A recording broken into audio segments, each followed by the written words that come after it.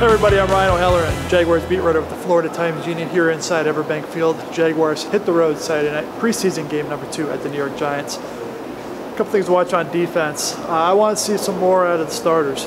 Pittsburgh went right down the field against them.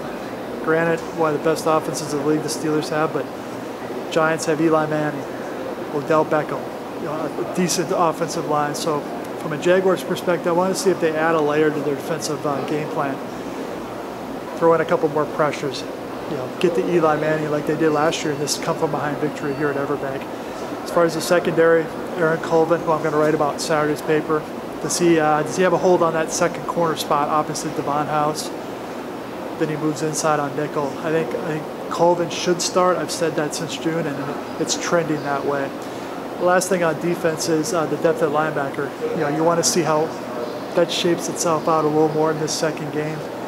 Kyrie Ford, can he play the middle and outside? Thurston Armbruster, very telling that he was the number 2 Mike linebacker last week. So I think they keep 6 linebackers. It's among those 3 backups to win that competition with at least, out of a group of probably 7 or 8. Those are my keys on defense, things to watch Saturday when the Jaguars play the Giants up in New Jersey.